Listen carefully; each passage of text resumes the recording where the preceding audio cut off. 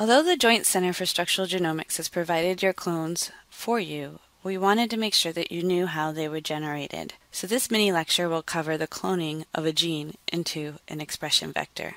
This slide shows a flowchart generated by the company QIAGEN that outlines how you would go from gene to protein using E. coli recombinant protein overexpression. The first two steps in the red box are the steps that I mentioned have been done by the Joint Center for Structural Genomics for you. They have given us the vector with your gene of interest cloned into the vector. The last step, transformation, you will do in the lab. Cloning is generating identical copies of nucleic acid sequences, organisms, or cells. Those new copies need to be able to give rise to a new generation in order to be called cloning. In this lab, we clone DNA sequences, and we amplify them by growth in bacteria. So our DNA sequences are considered clones.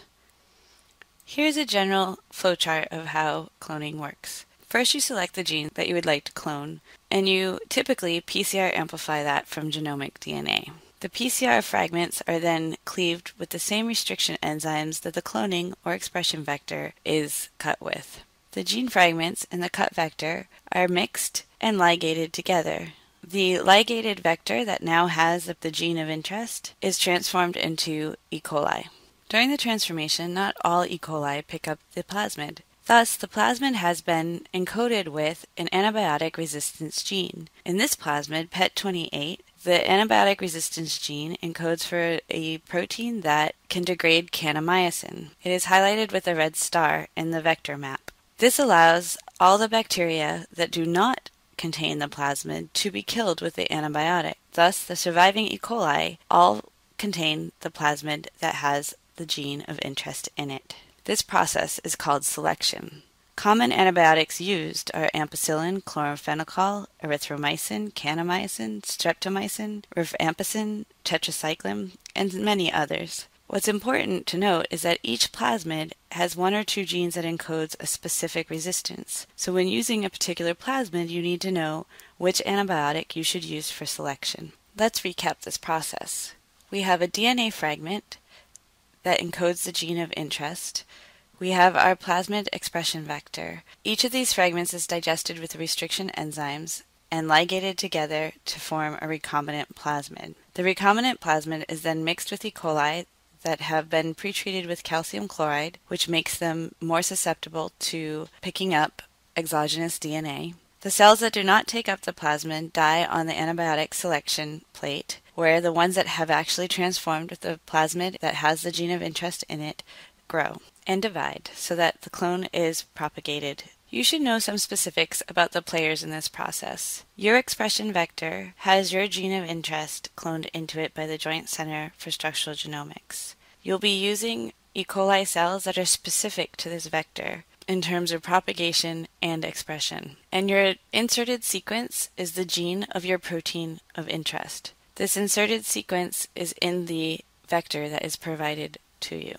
An expression vector is a double-stranded circular piece of DNA that can replicate in a host. 4 requirements of an expression vector are multiple cloning sites. These are a variety of restriction sites in one area that allow you to clone or ligate your gene of interest into the vector. An origin of replication is required in order for the plasmid to replicate within the host cell. A gene specifying antibiotic resistance, which we've talked about in terms of selection, and a promoter controlling the expression of the gene inserted into the vector. Cloning vectors do not require the gene of interest to be under an inducible promoter, but expression vectors do. This slide shows a schematic or vector map of the vector PET28, which is a commonly used vector in molecular biology and protein expression. It is not the vector that you're using in lab, but is a good example to show you the different components of a vector, specifically an expression vector. On the map at the top left, you should be able to identify 3 of the 4 required elements of an expression vector. You should be able to identify the gene that encodes kanamycin resistance, the origin of replication, and the multiple cloning sites. The 4th required element, the promoter site, is not obvious in the vector map, but in the sequence of the multiple cloning sites region shown at the bottom, here you should be able to identify the T7 promoter. This promoter responds to IPTG, which stands for isopropyl beta-D1 thiogalactopyranoside. That is a chemical inducer that, when added to the E. coli, will turn on the transcription of the gene of interest. You can also see all of the different multiple cloning sites, that is, the different restriction sites in which you can insert your gene of interest. You can also identify where you could stitch a his tag to your gene, either at the N terminus or the C terminus. Here's what I mean. If you inserted your gene at NDA1 so that the start codon of your gene started at NDA1, you would have an encoded tag that would be transcribed and translated with your protein. This tag has a methionine, glycine, serine, 6 histidines, serine, glycine, leucine, valine, proline, arginine, glycine, serine, and then the start codon of your gene. The his tag is also followed by a thrombin protease cleavage site, which would allow you to later remove the tag after your protein has been expressed. There are different types of expression vectors. First, remember the difference between an expression vector and a cloning vector. Cloning vectors lack the inducible expression element. There are many types of expression vectors. They differ in their promoters and many different plasmid properties. Those that have different promoters have different chemical inducers. For example, we talked about IPTG, but in lab you'll be using arabinose. Be sure that you know the difference and why you're using arabinose. Each plasmid has a matching E. coli host. There are many hosts for different plasmids, but you need to make sure that the different properties of your plasmid and your host are compatible. There are also different plasmids based on the different constructs such as the his tag that we discussed earlier. There are GST fusions and many other types of fusions that can be used if desired. I want to explain how a chemical can induce expression, which also is correlated to the host in which you would use for an expression vector. Here we show the schematic for an IPTG induction. The host cell requires a LAC1 gene that encodes the LAC repressor and a DE3 element that has the T7 RNA polymerase gene under the LAC promoter. T7 RNA polymerase gene is an exogenous piece of DNA that has been incorporated into the E. coli genome. T7 is a bacteriophage, so they've taken the DNA that encodes a phage RNA polymerase and introduced it into the E. coli genome under an IPTG inducible LAC promoter. Upon IPTG induction, the LAC repressor recruits the polymerase to transcribe the T7 RNA polymerase gene.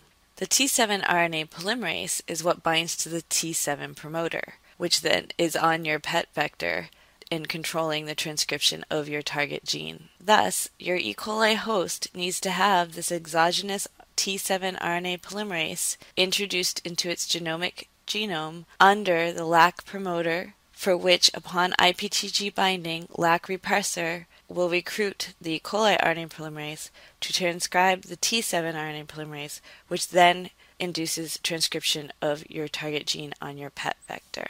Which host and plasmid combination do you use? Making that decision depends on what you want. Do you want an affinity tag? Some vectors have them, some don't. Do you want the protein to be expressed to the cytoplasmic part of the cell, the periplasm, or even secreted?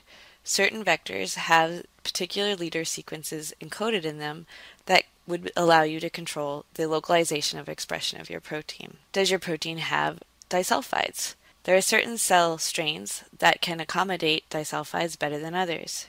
Is your protein toxic to E. coli? Some expression vectors are a little more leaky. That is, that even without adding IPTG, you may have some basal level of expression. If your protein's toxic, you don't really want that to occur, and so you might use a different vector that has a tighter promoter element. There are many different requirements that go into the decision in selecting a vector host system. On the next set of slides are descriptions of E. coli strains. On page 72, you have a description of the cell strain you will use. There are several genotypes that are given to describe this E. coli strain, and the slides subsequent to this one explain what some of those notations mean.